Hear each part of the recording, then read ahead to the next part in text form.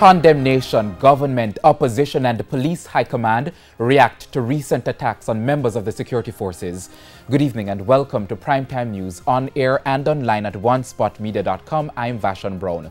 Also this evening, the latest COVID-19 figures, 8 more deaths from the virus, and Health Minister calls for an end to what he calls COVID-19 conspiracy theories. There is also Saturday Sports Special and weather in this newscast, so please stay with us. I'll have the details right after this break.